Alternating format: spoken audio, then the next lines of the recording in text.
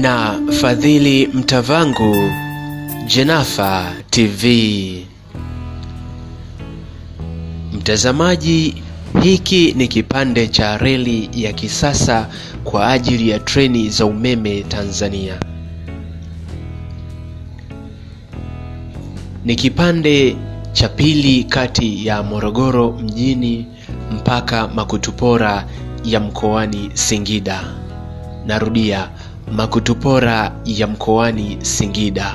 Kama una Makutupora nyingine unayoifahamu, baki nayo, ila inapoishia reli hii ni Makutupora ya mkoani Singida.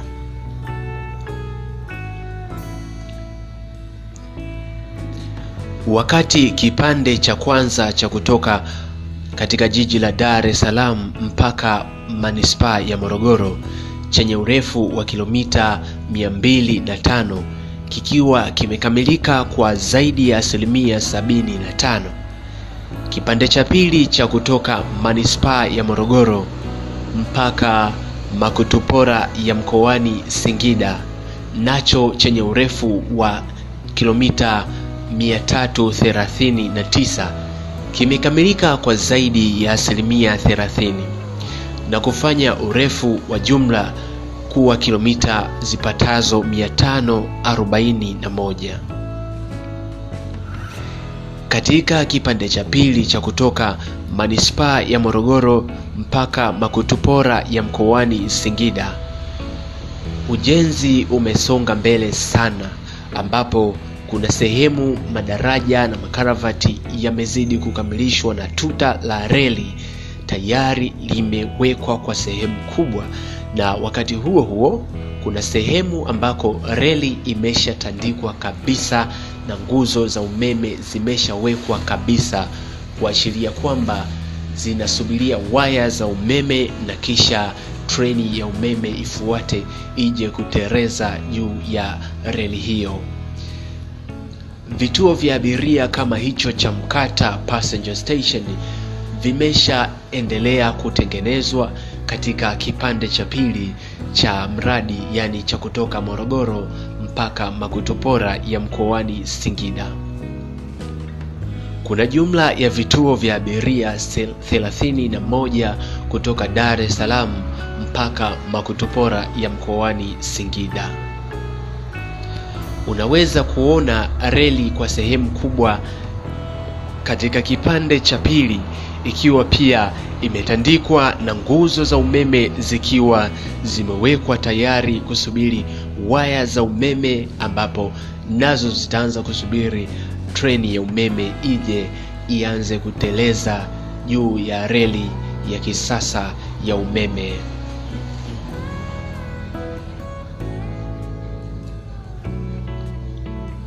Tunaposema reli ya umeme ni zaidi ya SGR. SGR ni Standard Gauge Railway. Ni kinyume tu cha MGR ambayo ni Meter Gauge Railway au Metric Gauge Railway, ambapo Meter Gauge Railway ni reli ambayo upana wake ni sentimita 100 au mita 1, na ndio maana inaitwa Metric Gauge Railway au Meter Gauge Railway. Wakati Standard Gauge Railway ni upana ambao umekuwa standardized unaozidi mita 100. Kwa reli ya kwetu Tanzania upana wake ni sentimita 120 ambapo ni mita 1.2. Lakini unaposema ya umeme ni ya umeme, inaweza kuwa SGR lakini isiwe ya umeme. Tuachane na hiyo, tuingie kunako mahandaki sasa.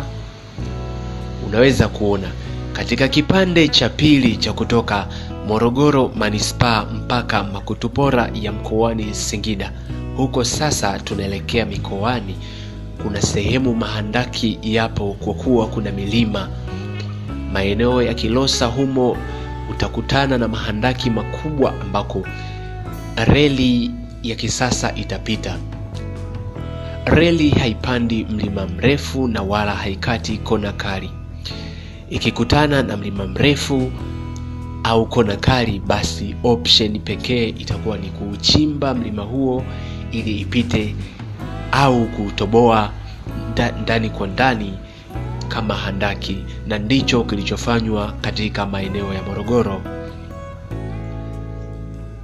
Unaweza kuona handaki namba 3, sehemu ya kutokea na sehemu ya kuingilia, ambapo linaendelea kurekebishwa, wakati baadhi ya mahandaki yameshakamilika kama handaki namba 2 na namba 4. Mahandaki ni moja ya sehemu ambazo zitakuwa ni za kuvutia sana katika mradi huu wa SGR Tanzania.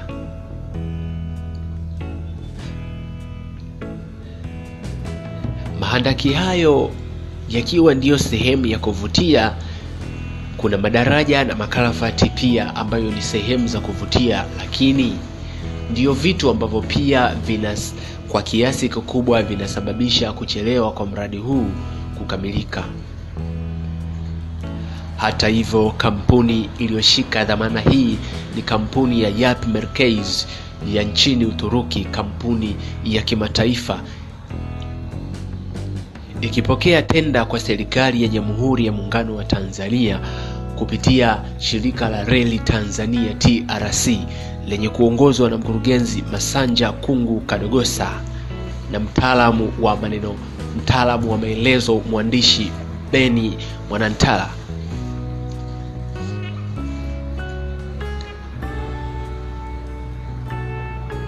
Kampuni ya Yapı Merkez itautekeleza mradi huu wote, ambapo imeshika mradi huu, ambapo kampuni hiyo ndio iliyo design na kutekeleza mradi huu, kitu kinachoitwa design and construct format.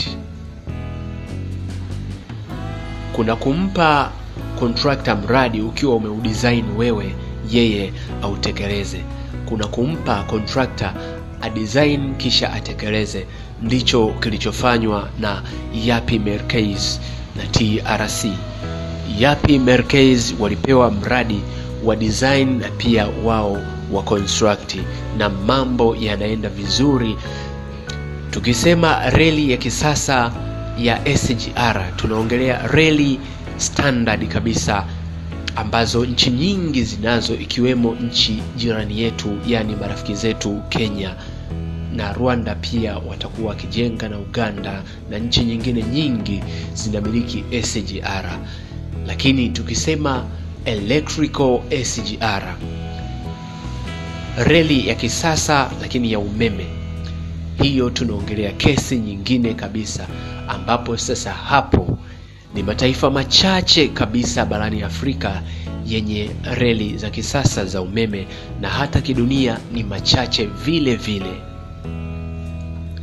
Tanzania itaingia katika nchi 5 pekee barani Afrika zenye kutumia treni za umeme.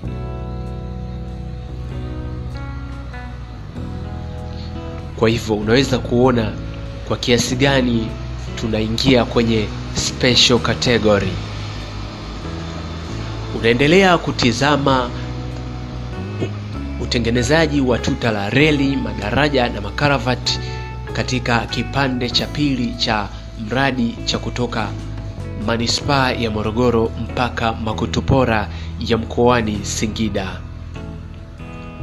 Kipande hicho chenye urefu wa jumla ya kilomita 336.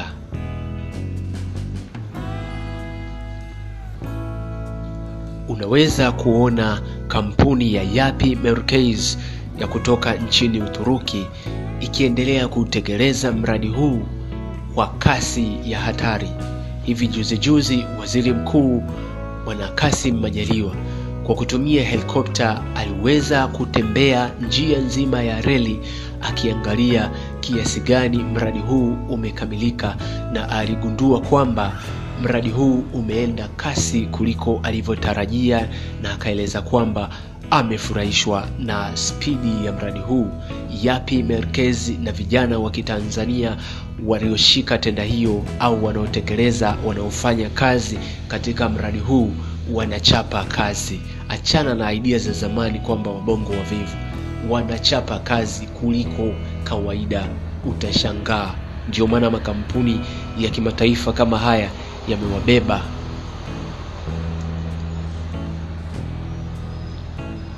Walionekana kuchapa kazi hata msimu wa corona bila kujali corona. Corona kitu gani? Taifa lishaombewa na Mungu.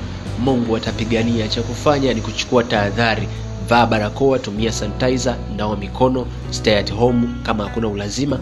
Maisha yanaendelea kama kawaida. Mungu ni mwema.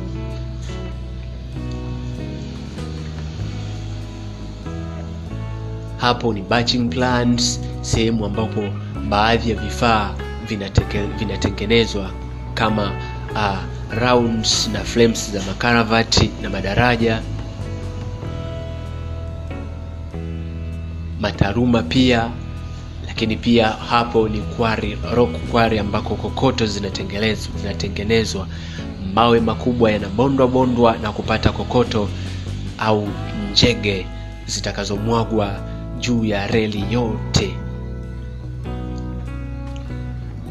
Reli yote lazima imwagwe njege au kokoto kwa lugha nyingine, ili kuhakikisha kwamba treni inapopita udongo haumamonyoki, vumbi halitokei. Lakini pia mvua inaponyesha inakuwa si rahisi kuchukua udongo, na kwa hivyo njege au kokoto huwekwa kwenye reli kuhakikisha tuta la reli linakuwa salama kutokana na upepo, mvua, vumbi na maji visichukue udongo. Kwa kifupi, Tanzania inaenda kupokea mradi wa aina yake. Mradi huu hautaishia Makutupora tu, utaenda mpaka Isaka, na Isaka utagawanyika kwenda Mwanza, Geita na Kigoma, na utaingia Burundi, Rwanda na Uganda, nchi hizo ambazo tayari zinafanya miradi hii. Tuambie katika sehemu ya comment, unasemaje kuhusu mradi huu wa SGR Tanzania? Toa pongezi kwa serikali ya JPM, serikali ya Tanzania, kampuni ya Yapi Merkezi na kwetu Jenafa Media. Usisahau kulike video na kusubscribe.